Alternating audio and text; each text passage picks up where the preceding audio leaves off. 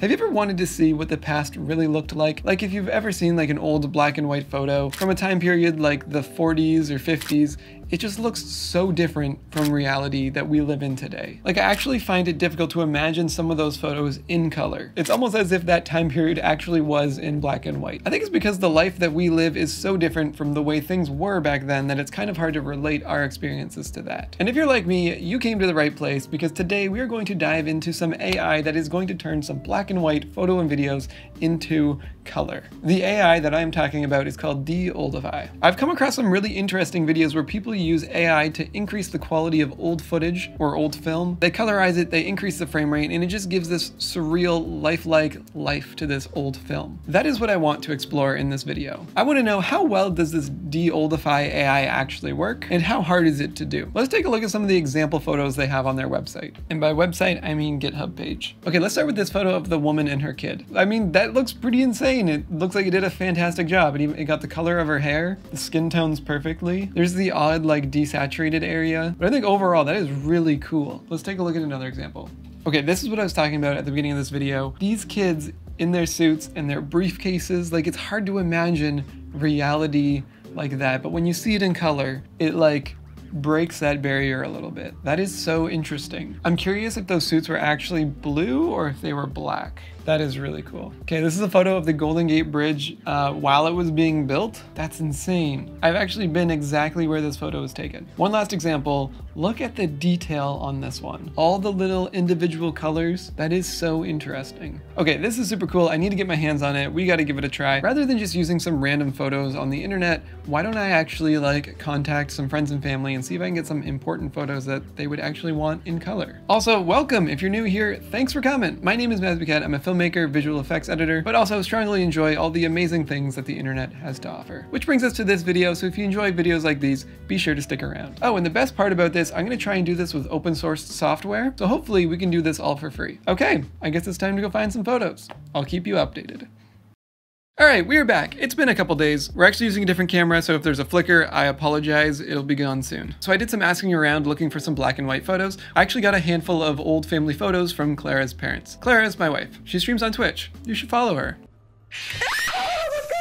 I'll put a link in the description. Anyways, if this works out, I'm hoping we can actually print these off and give them to Claire's parents as a gift. I think that might be fun, and there might even be a nice reaction. Cool, well, I guess the next step is actually coloring these photos. Oh, and before we start, just to make sure that this is going to work, scroll down and hit that like button. It really helps this, yep. It does the thing. So it looks like on the De-Oldify GitHub page, there is a quick start link. We're gonna click on this, and it's gonna allow us to just upload any photo we like. So we can go ahead and click a photo, and literally within seconds, boom, it's done, it's colorized. So I'm just gonna right click it and click save image as, save it wherever you want. And easy as that, we already have a colorized photo, didn't cost us anything. Just upload, colorize, save. Looking at these photos, a lot of them actually did a phenomenal job. Like, I'm really impressed. You can tell it does really good with just like headshot portrait photos. The way it works is it'll recognize the face, prioritize the skin tones, and then anything else around it, it just tries to pick and choose what that color might look like based on the exposure. For example, darker colors are gonna look darker, lighter colors are gonna look lighter. That's just a challenge of trying to really figure out what that color actually was. It looks like it can recognize trees and grass no problem.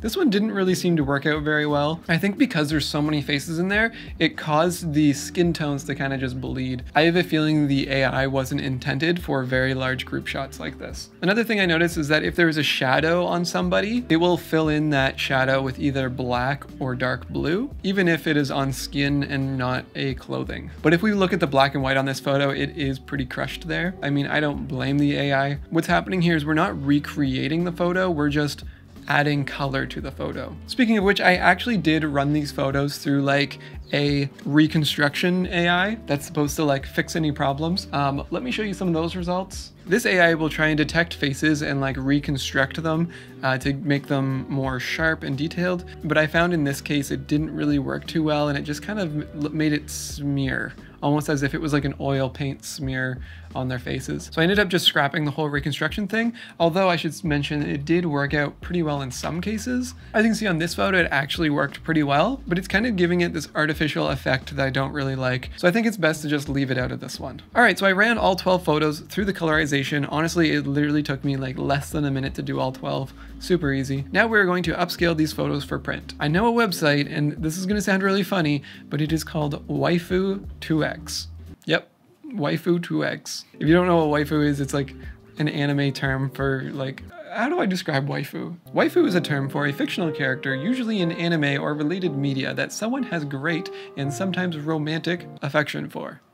So we're gonna hop into Google and type in Waifu 2X. We're gonna select the first one here, and this is what the website should look like. If your website doesn't like this, you're on the wrong website.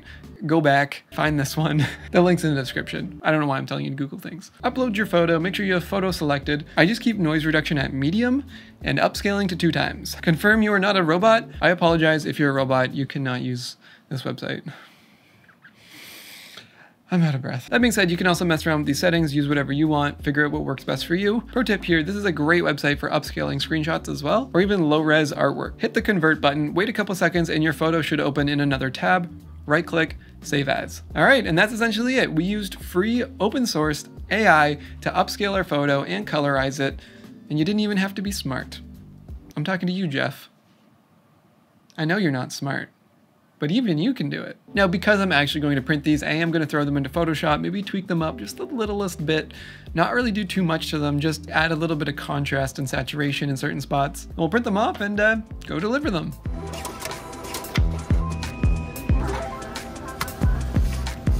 Oh my gosh. I'm just saying that. Oh, That's my sister. That's amazing. It's very neat. I like how I did the color. So this is your grandpa here. Wow, that dates that photo. All right, we are back. That was some good wholesome content. You're welcome. Thank you. I hope to see you next time. This has been another successful AI adventure with yours truly and you. Thanks for coming. I appreciate you. Stick around. I'll see you next time.